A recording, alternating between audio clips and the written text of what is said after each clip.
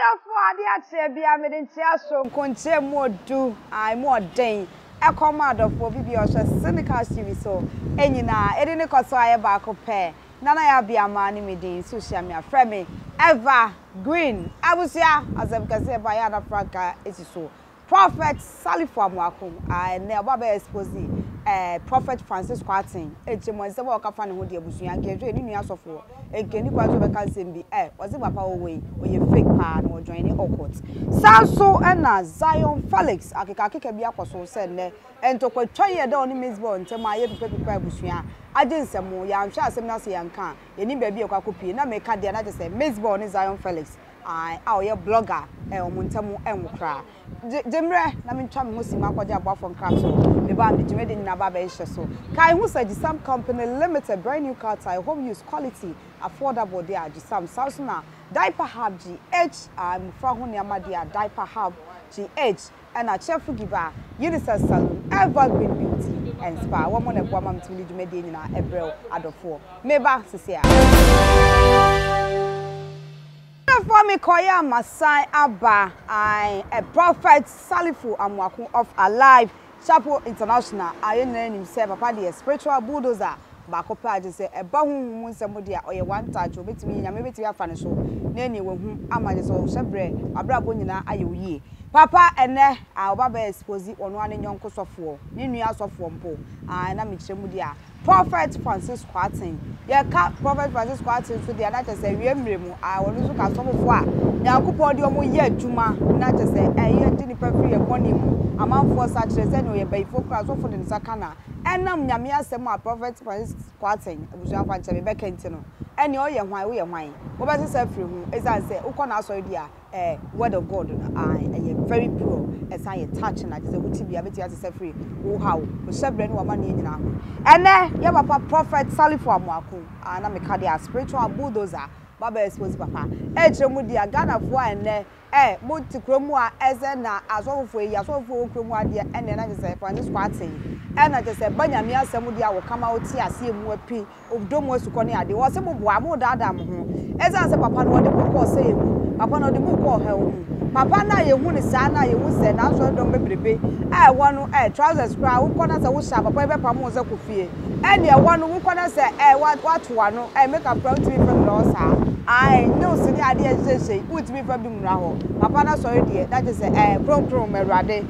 ebi no pentecost papa na no wo chemu se olala sula mo forget say ene mo amu papa ne so a new man of God na ofri nyame no oboa papa no ye work just wo ye fake I just want no osa join all court secret all court bi wo promo a obi anim na wo se mo predictors ni na egu ni sem so kosua enti ene say papa Francis Kwarteng say ampa so ofri nyame na so de be court challenge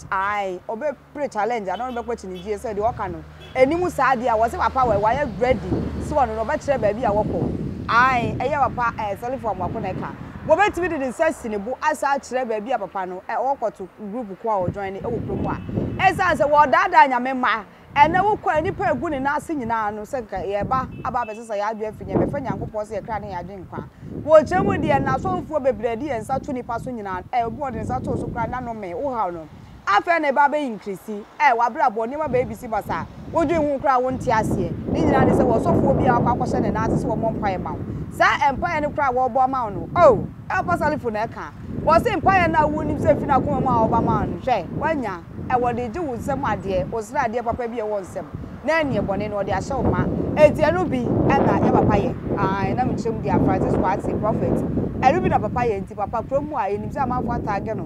enie ba ensem kan e je se nyame asem mu ado suko de papa wono na sorry prophecy do ekoso pa na so no se da hu ni bebre ene obaba expose se de mu oden se wati we wo mu se ni nua sofo no na so so ya de na se wanka ni nipa nka ye hu ne wo ye no obi o twasa no onim se na chi achia enti yo be ya ni se papa odi ye betu yi de wo hu se de wo ye ni frinya ma se frina kwa mone no eya sa de wo so ka che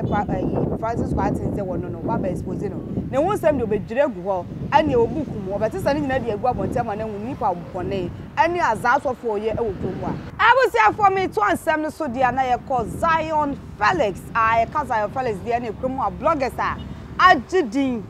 amo blog it say efa mafo ne omo nyonko celebrity ho any idea is a positive was a negative I just said in an blogger Zionflex ni hu ejina mu yi pa na ene ense bi a trend on social media ni nyina ne say blogger ana ke hwe ye kan ne Mzbel any trace watch de na ga mo ti say papa uniform na so papa no hu nsensem ti ene amadamfo e de ayi eno kam so enam so ena koto a wanya tre nyina ye namfosem enti namfofa amekoso yi amamu nyina no eye papa no ene Zionflex anke hwe blogging mamu mienu nyina ene waja ba kwa adwuma ye and we trace watch and quadie. I don't know Ghana for I say and to continue every day on Tema Boba. I the Algesiano dear that say promo a Jimudia. Ye Peno, I require none motor cry a shegu. And the next one who can say Tracy watch I and as a says Massy and as who's a woman. Well, just was any information for to problem my what my Zionflex as I said. This Tracy wasn't be a baby and Zion and no blogging. Now our blog is an so dear and your one so back and say oh and then many about Mzbel kasa it's there now can was them I had an pushing Obama trendy Obama hype promo aye it is only himself who drum me so person me yejuma I had then so I'll be blogger my dear news cover that show the bushia when it here are you 3D pa it's Ghana for kasa ne Mzbel to quiet boba on his Zionflex in terminal and yakwa Tracy watching a chassis and then woman information any idea I come on Mzbel to him casa na zo iba ko to ade bia me ka kire o channel pa e na abeti ase it's not to say mo dwe dey say Zion wono ti don time what is here Mzbel to be blog ya man pa said the kokonsam blog ma amafo Zion na kasa blog ma Tracy Kwarteng ni dan kra na no dey abeto ni pu kra no dey abeto was it 20 no kwanta I just apply Ghana for egg dia entokwa na eba ne dia ya nsoma ye hu sa dia beko na ye hu system so reaction ebe okrumu a enti be fe nancy form ezan say blogger Zionflex de ye hu bibi say dia ono wo ho no so woni mre pa de hu se de ho jo won beka sa bebre asai se wo ye na dwuma wo bo ne hu mode oni Zion de wo ya de pa na so sa obeti abrante ya no so wonu obi tutu wo social media de hu nyasa na ga mema kro no mo nye na nko ba eti ye hwe wu akasa ni imagine Ghana for se mo kan nyina ne se e Tracy the darling boache onu ana hihihihsu ase na danko dada adwe na nu ana information wo de ma no wo piepia abrante ye tiko every Mzbel hu se mo kan asem wo sa baba wa Mzbel adi tre Zionflex se de be ya onu so won pene hu asem chesenti ne so hu se won blogging man build na just asem no ase no yo Ghana for the Sabia kwama prophet Salifu Amoako tremu dia papa why there ai ebi be bo abaso pa se eye pa esa say wobu osimi asofo wo ya de a na je se wo ye bi ni ntino na wo fo anu so saa wonka ai ntino na je se enipa na ebre ani ade a eno kran mua da che he na je se wakwa bre wo jemu saa meken wo fo akwan pa no so na ade hu awurade akebeboa kwan pa wa mfa so ne se wo pa za asofo ntino na eni wo net Ghana for say prophet Salifu Amoako wo se ma wo kan de pa eno de bi mo so etremu dia na se papa wo ye saa dia wankasa yi se papa wo ye saa dia Ghana for be ka se wonye etaze ye hwe ye ka ona ntia na kaka oto wo nua pa no wo bia oni ne ye nyamedwuma de eye den na nti papa sempo ye papa Francis Kwarteng wa journey awkward awkward book bi mu that's wo free nyame se de wo ka so ye fake ni kra na eye so de beto abonten eno na mafo ka se said the one year, I did all your baby for no one in your so I was your baby. I said I will be begging, and then I work as an as I got so maybe crack. It's about for I said that is I, Papa Wilson, who join me. Oh, Ghana for the car, it's in there, which be Babon Tibacasa. Now, so when you be cried, any in Chay. Etan say na beef and na beef. See as celebrity say beef. And na your friend say aso for so ye de ani atomo so a ye zinya mini wa mo na mo wa ati se mo mpa ya. Anase bibi akire ye so be ka kire mo say mo ntwetwe mo ma ye de ade no. Ene mo so kra mo beef mo ho asa de mo ho mo secret be to abonte de say ye koya anase ye bai. Ti sia ye som nyame anase sisi ahon apa na ye som no ti Ghana for say exam no akoye boachi bidi. Eja so fo mo krom wa sisi amon kasa de na ye nyam. Na wo so fo ti bi bayi ni asofo ema se wo ye fake na no na mafo bi say papa wo de wo ye fake amafo se wo nyon ko so ye bayi fo de as papa so ye bayi fo Ghana fo tremu dia prophet Salifu Amoako ye uni mu se wo te sada ye hu se waka unu ahosofo bi asem da na we de papa etwa ye ti ko na sabra bio na mafo so tremu dia na je se prophet Francis Kwarteng papa say de enim on kire eni ye ruwa so dem wo no ma se ne wo to discipline ade ye adwuma wo bi chata de tietia da bi esini na ase ene edu kutwan ene ade wa sorry dem woni ade no ai that is a busu sa na no kra comment bi a wo be kafa ezentwofo ho ene ade ade se komje bi a wo kan na zi e be wu ene ade papa entwa yi eti sanse bu kra ganafo ka de na se papa be se wo fri nyame wo fri nyame ganafo da ka wo fri nyame se wo de da ko da dre na kromo mo de da ye mo ye niam bia ne agimadi aka ma mo di we no ebrebra so se ne aize pentecost aso dem ura ho aduku na ebo ne gase enu atu eni tade esine na ase trousers won hye be ma kura na akwo short kura papa yi wo ma won hye aize osi de esi na ase enne prophet Salifu Amoako sin na keke kwa wo de dada nipa na wonfi nyame Ghana fo se papa ayeyie wo na wonfi nyame eti munya dwuma no tezi a enche na Yesu aba ede na mo kire nipa tezi amanfo egu ne na ase papa wo kasa na omunwane ana enne wo bi ba bontin wo ka kire prophet Salifu Amoako ka to se wo ye fake papa ebisa wo Ghana fo bisa wo se wo anka be yode a wo ti bi ba bontin na ni obegu nuani mu ase sampa so wo ye kra na onu ni nyame asem woni wan so be jaji nipa papa said they won't person be ebibedi wo no Ghana fo ka from bi so ni obi esanze papa wo meka wo eye die nti na wo ti bi ba bontin so wo ye fake na wo no wo bisa wo se wo so de wo ye no efri nyame ana enamafo ka de na se prophet Salifu Amoako kasa bi a wo kan no entwa yiyo na me fa bi to aso na Zion Ghana fo se de ensem wo ba ye situation bo ache eje se woni Mzbel bu so afa chame eze wo baba ne ya fo ye na nsi fom ne ya nyam mienu kasa kira atwa ntokwacha ne be ko so wo montamo de atire sabre ne ka enkrabia ene be kire no Ghana fo sa adubre o eze anse de ba ye ma mienu no kra ye hu ano ye hu ne komesi bre ena nka beba a wo no ba ko nti ene eze mama fo kan se Zion se Mzbel na de ne tokwa be kan wa po ba bi ta na dwe hu se wo Mzbel so woni se Zion de ne tokwa be kan wa po ba bi ta se trace bo achi na no ye under G no je hase ene ekwabu no ene ekwaku ene ne nkase oni ade a Zionflex so ye bema o ye tufu atie bema de won ko se ma mienu mu ubenwa na da tonsasi fom ma ni bo ma ni ayiwa ma ba be ka ho se mbasa ka hu se won so wo girlfriend ane ne ti obi di na be o ya eti so wona won so hye kire ene kwafo no trace ni Mzbel tokwa no wo hye mu dia osuso ho yi ezase aban de bo tachi no ye de be boba eti wo ya sema na Ghana fo e de akoma Zionflex ene Mzbel ezase kromo beef no ayeyi I will say abede jobe de ni na esi jobe ya maye ni say obe subscribe your channel no obe like obe comment na wa share your programs no abibiara nana ya bia manso ni medin social media friend me ever green na kan who say some company limited omo na boy mate me di jobe de ni na ebro ba car type papa quality home use there from Germany abontin so there so called some company limited so na diaper hab GH amofra ho niam atade bibia abofra de be ne ho a obenya wo feso de so ho na me kan for the amount chef giver Unisa Salon Evergreen Beauty and Spa boru a ho no sisio ema onye kama pa abusia na medisi no ene ye Kofi Maddox na woda the birthday inti happy birthday to your small boy editor na obone ho modern adwuma pa oye wa nti de ka ne se nyankopon onhraw na onye okese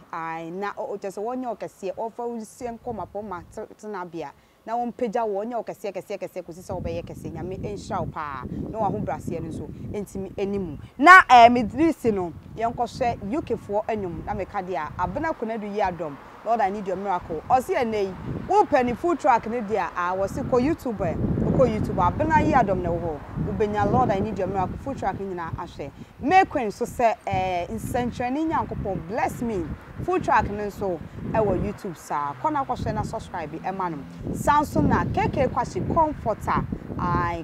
comforter say dada na say na first mo kwa no ahwa ene onya subscribers ni ade okone ni monko na monko na food truck no voice of alliance uba ubenya food truck ni nyina ahye adofo ye nkosho enyum no powerful God you never change God I believe you are powerful God you never change Lord I need your power Lord I need your strength Lord I need your miracle you are the same God I know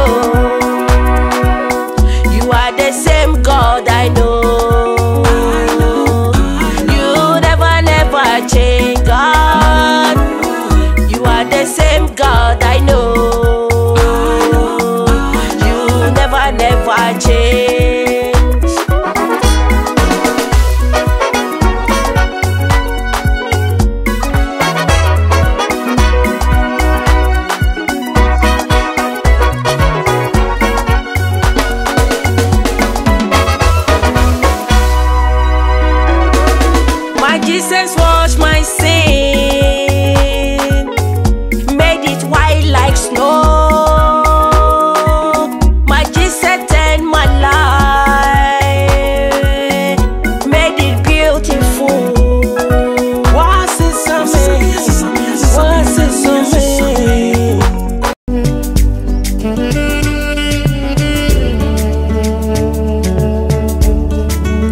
Ain't training yummy.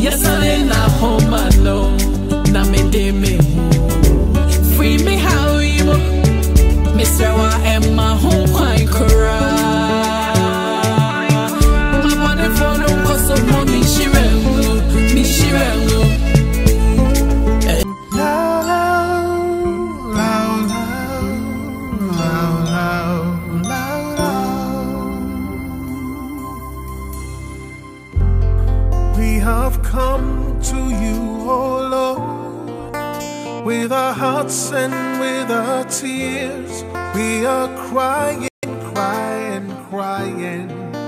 for mercy. Many people suffering now, and many people dying now, but we have no other God but you. It's not that easy to live a life like this. It's not that easy to lose a loving friend. Comforter and healer is your name. Merciful and Savior, yes you are. So we call on you to come and heal